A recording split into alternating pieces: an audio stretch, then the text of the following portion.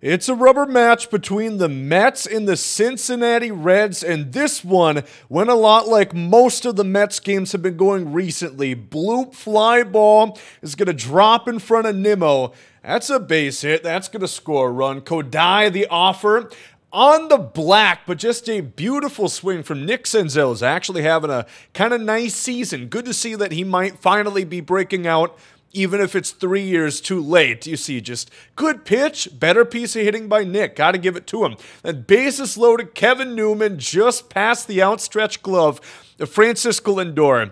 Okay, it's time to drop some statistics on you guys because there's not going to be too many Mets hitting highlights in this one. So enjoy these otherwise highlights from Kodai because he had 7 strikeouts besides the 5 earned runs. They have lost 13 games out of their last 17.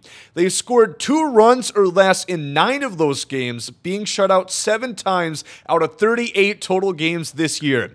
This was their 5th straight series loss. They have not won a series since April 19th, where they beat the Dodgers. The 9th worst hitting team by weighted runs created plus since this skid of April 22nd. The 3rd worst ERA in that time as well.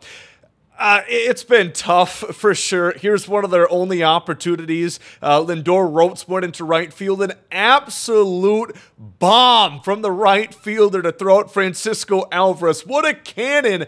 One hopper gets to the catcher, and he tags him out. The Mets, again, got shut out in this one. I will say, advanced numbers do suggest the Mets could be getting a little bit unlucky. It's also hard to imagine guys like Starling Marte, Mark Canha are going to be this bad, but it is rough to watch. In comes Kevin Herget, who had a pretty damn good outing here. He's been good. Fun story if you want to look that up on Kevin Herget, but he looked really good. Beautiful changeup is going to get Mark Canha swinging and missing.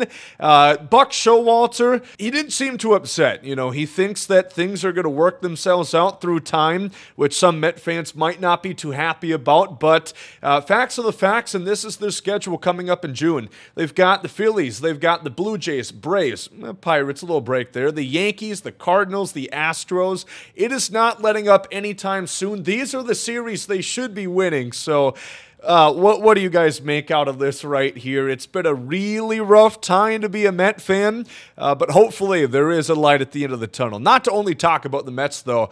This is the first time in a very long time that the Cincinnati Reds have beaten the Mets in a series at home, and they're currently only 4.5 games out of first in the NL Central, so congrats, Reds, I guess.